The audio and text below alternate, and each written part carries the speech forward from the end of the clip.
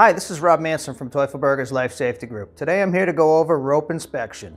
Rope inspection is just as critical to your safety as clipping in is in the first place, but most people don't treat it that way or effectively know how to do it. So today I'm going to cover the basics on how to inspect your ropes.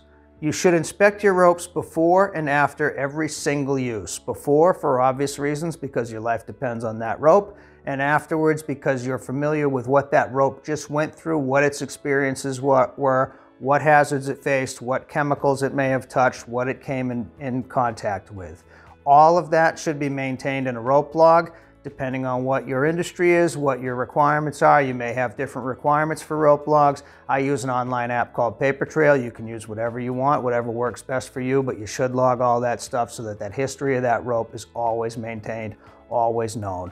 If your rope sits in a rope cache or a rescue cache or on a truck, you should inspect that rope at least twice a year. I try to do it before season and after season, whatever my busy season is. The reason you're doing that is because there's environmental factors that will come in contact with that rope, will impact that rope and its ability to perform, and may also, that rope may also come to its end of life before you're expecting it. So it's better to look at those things rather than immediately when you need them and find out you have issues.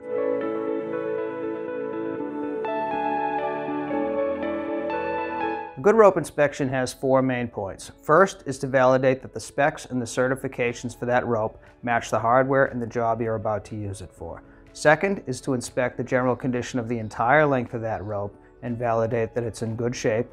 Third is to inspect any fabricated terminations. And fourth is to record the inspection and any findings in your rope log.